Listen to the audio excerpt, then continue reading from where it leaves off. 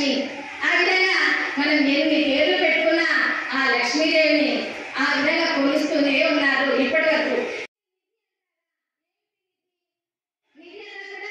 ఐశ్వర్యం అంటే అమ్మవారిని సౌభాగ్య లక్ష్మీ రావమ్మ, అమ్మ సౌభాగ్య లక్ష్మీ రావమ్మ అని పాడుతూనే ఉన్నాం కదా. సౌభాగ్య లక్ష్మి, సౌభాగ్యము ఆమె ప్రసాదించేది. ఎలా ఉంటుంది చూశారు కదా లక్ష్మీదేవి, నిండు ముత్తైదులాగా, నిండు శోభాయమానంగా, సౌభాగ్యంగా మనల్ని కరుణా కటాక్షాలతో తన కన్నుల నుంచినే మనకు ఐశ్వర్యాన్ని ప్రసాదించే దేవత కనుకనే ఆమెకి చాలా నామాల్లో అక్షి అనేది వస్తుంది. కామాక్షి, మీనాక్షి, విశాలాక్షి, ఇలాగా అనేకమైన అక్షి. అక్షి అంటే కన్నులు. ఆమె చూచిన మాత్రాన్ని, ఆమె చూపుల చేతనే మనకంతా ఐశ్వర్యం వచ్చేసేటువంటి తల్లి. అసలు లక్ష్మి అంటే ఏంటి? లక్షణము కలది లక్ష్మి. లక్షణ ఇది త్రాయతే లక్ష్మి, లక్షణ ఇది త్రాయతే లక్ష్మి. ఒక లక్షణం ఉన్నటువంటిది లక్ష్మి. ఏం లక్షణం? ప్రతిదానికి లక్షణం ఉంది. మనకు కంటికి ఊరికే కన్నుంటే సరిపోతుందా? గుడ్డివాడికి కూడా కన్ను ఉంటుంది, వాడు చూసినట్టే ఉంటుంది. కానీ ఏదైతే ఉందో అదే లక్ష్మి. అంటే చూడగలిగే శక్తి. కన్నుకు చూడగలిగే శక్తియే లక్ష్మి. చెవికి వినబడగలిగే శక్తి లక్ష్మి. నోటికి నాలుకకు మాట్లాడగలిగేటువంటిదే లక్ష్మి. ఇలాగ ప్రతి ఒక్క అంగానికి కూడా, ప్రతి ఒక్క దానికి ఆ కారణం, ఆ లక్ష్మి ఉన్నటువంటిదే ఆమెనే లక్ష్మి. ఆ చైతన్య మూర్తియే లక్ష్మి. చైతన్యం దేనికి లేకపోయినా లక్ష్మి లేనట్టే. ఇప్పుడు ఈ మైకులు వినిపిస్తుంది, అవునా? ఇదే దాని తత్వం. అలాగా లక్ష్మి అంటే మనం ఏం మాట్లాడినా కూడా ఆ తత్వం, ఆ లక్షణం కలదియే లక్ష్మి. మరి ఎక్కడి నుంచి వచ్చింది లక్ష్మి? అసలు ఎవరి లక్ష్మి? ఇంత ఇప్పటికీ కూడా ఎవరు చూసినా కూడా లక్ష్మి. చూడండి, మన హిందూ జాతి గొప్పతనం, మనమంటే లక్ష్మి, ఈమె లక్ష్మి ఇలా ఉంటుంది, ఇదిగో ఎవరి చీర కట్టుకుంది, బొట్టు పెట్టుకుంది, ఈమె లక్ష్మి అని మనం అంటున్నాం. మరి వేరే కులస్తులు, వేరే మతాల వారికి వారిని అడగండి, మీకు లక్ష్మి వద్దా, మీకు ధనం వద్దా అని అడగండి. మాకు కూడా కావాలి లక్ష్మి అంటారు. వాళ్ళ వాళ్ళ భాషలో, అది ముస్లిమ్స్ కావచ్చు, క్రిస్టియన్ కావచ్చు, ఇంకోరు కావచ్చు, ఇంకోరు కావచ్చు, అనేకమైన మతాల వాళ్ళు ఉన్నారు మనకి.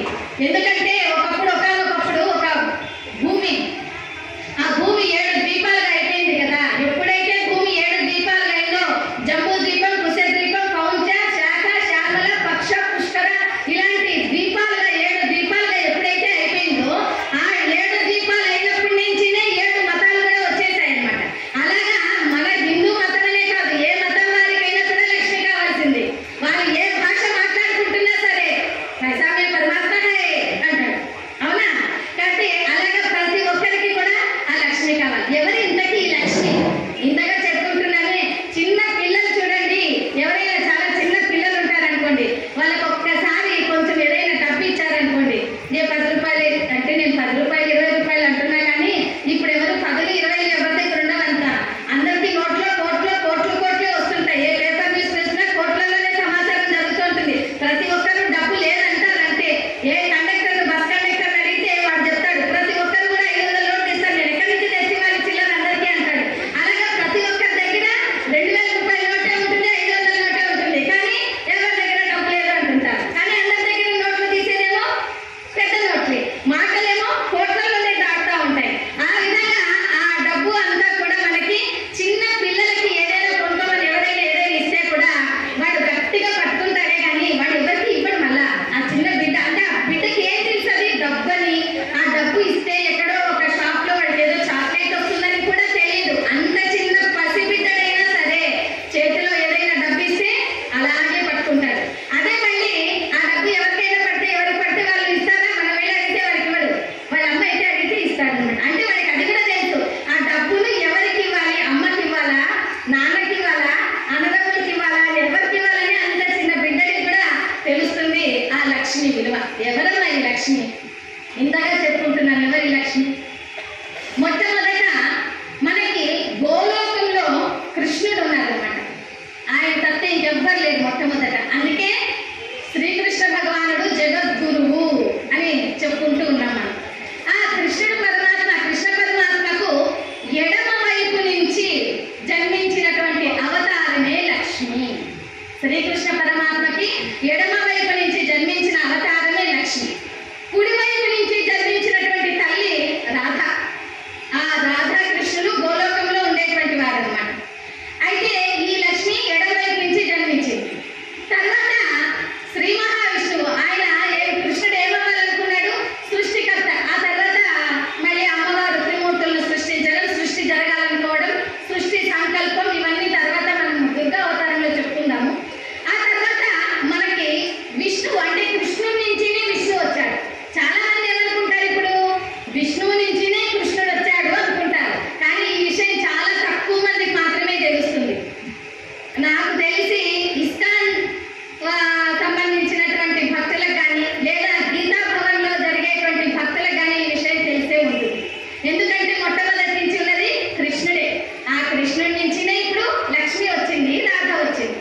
ఆ కృష్ణుడు తర్వాత విష్ణువుగా స్థితిని పాలించాలి అనుకున్నాడు. అంటే జగత్తంతటిని కూడా సృష్టి బ్రహ్మదేవుని కార్యము, స్థితి విష్ణువు యొక్క కార్యం.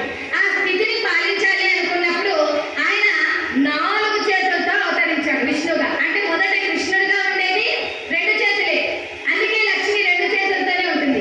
అందుకే ఇప్పుడు కూడా చూడండి, శ్రీ మహావిష్ణువు పక్కన ఉన్నప్పుడు లక్ష్మి, అంటే లక్ష్మితో విష్ణువు ఉన్నప్పుడు లక్ష్మి 2 చేతులతోనే ఉంటుంది. ఇప్పుడు కూడా మనము ఇంట్లో కూడా అనుకుంటూ ఉంటాం తమాషా. ఎప్పుడైనా ఎవరైనా లేడీస్ ఎవరైనా జెంట్స్ కొంచెం తొందరగా నాకు ఇది కొట్టి చలి కొట్టి చల్లి ఒకసారి 10 పనులు పురమాయించినాడు అనుకోండి, అప్పుడు ఆమె అంటుంది ఖచ్చితంగా, నాకు ఉన్నది 2 చేతులే కదా, నాకేమైనా 10 చేతులు ఉన్నాయా 4 చేతులు ఉన్నాయా అంటుంది. అంటే తెలిసంటారో తెలియకంటారో తెలియదు, కానీ మొదటి నుండి అమ్మవారికి విష్ణువుతో ఉన్నప్పుడు ఎప్పుడు కూడా అమ్మవారు నల్లగానే ఉంటుంది, 2 చేతులతో కూడా డబలెక్స్ అయిపోవాలి ఉంటుంది. అప్పుడు ఆమె కూడా మహాలక్ష్మిగా ఆయన సృష్టించాడు అమ్మవారిని. ఆ త్రిమాతలలో లక్ష్మీ, పార్వతి, సరస్వతి మాతల్లో మహాలక్ష్మిగా సృష్టించాడు. అప్పుడు ఆమె కూడా 4 చేతులతో అవతరించింది. అయితే ఈ లక్ష్మి అనేటువంటిది ఈ విధంగా ఉన్నప్పుడు, రాధాకృష్ణులుగా ఉన్నప్పుడు, మళ్ళీ వైకుంఠంలో అంటే ఎప్పుడైతే చతుర్భుజులుగా అవతరించారో ఈ విష్ణువు మహాలక్ష్మి వైకుంఠంలో ఉంటుంటారు. వాళ్ళు ఎక్కడ ఉంటారమ్మా? వైకుంఠంలో. అదే అయ్యా అబ్బా కరెక్ట్ అయ్యా, బాగా చెప్పారు. సత్యలోకంలో ఏదన్నా సత్యలోకంలో బ్రహ్మ సరస్వతులు ఉంటాయి. మహాలక్ష్మి అని, నాగలోకంలో ఉండేటువంటి తల్లిని నాగలక్ష్మి అని, స్వర్గలోకంలో ఉండే తల్లిని స్వర్గలక్ష్మి అని, గృహంలో ఉండే తల్లులని గృహలక్ష్మి అంటారు. ఎవరమ్మా వాళ్ళు? ధైర్యంగా చెప్పండి. వేరే ధైర్యంగా చెప్పండి. గృహలక్ష్మి. ఆ విధంగా గృహంలో ఉండేటువంటి తల్లి గృహలక్ష్మి. ఈ విధంగా అందుకే మనం ఇంటిని చూసి ఇల్లాలను చూడాలి అంటారు. ఎంత ఇల్లు చక్కగా పెట్టుకుంటుంటారో ఆ ఇల్లాలు కూడా అంత చక్కటి తల్లి అని మనకు అర్థమైపోతుంది. ఎందుకంటే ఎప్పుడు కూడా ఏదో ఏది అంటితే ఏది దుమ్ము వచ్చేస్తుందో, ఏది అంటితే ఏది బాగుంటుందో అనేటువంటి ఇంట్లో లక్ష్మికి అస్సలు సరిపోదు. లక్ష్మికి ఎందుకు, ఎవరైనా మీరు ఒక ఫ్రెండ్ని పిలిస్తేనే అమ్మో ఈరోజు నా ఫ్రెండ్ వస్తుంది, చాలా బాగా ఇల్లంతా పెట్టుకోవాలి అని అనుకుంటారా? మరి మీ ఫ్రెండ్స్ వస్తేనే అంత బాగా పెట్టుకున్నప్పుడు, మీ బంధువులు వస్తే ఇంకెంతో బాగా పెట్టుకున్నప్పుడు, మరి సాక్షాత్తు మహాలక్ష్మి మన ఇంటికి వస్తే ఎలా పెట్టుకోవాలి? మనం ఇల్లు అద్దంలాగా పెట్టుకోవాలి. అట్లనే ఇల్లంతా అద్దాలు వచ్చండి. అద్దంలాగా అంటే అంత బాగా ఇళ్ళకి ఎక్కడ దుమ్ములు బూజులు లేకోకుండా మన ఇంటి గడపకు ముందు ఒక ఇత్తడి పాత్ర కానీ, రాగి పాత్ర కానీ, మట్టి పాత్రలో కానీ నీరు పోసి ఆ గంగా జలంలో కాసిన పువ్వులు వేస్తే అది లక్ష్మిని మనం ఆహ్వానించినట్టు. బయట ఉంచితే అమ్మవారిని పిలిచేసినట్లే, ఆహ్వానించినట్లే. అందుకని మనము అంత గంగా జలంలో పువ్వులు వేసి ఉంచడము, కర్పూరం వెలిగించి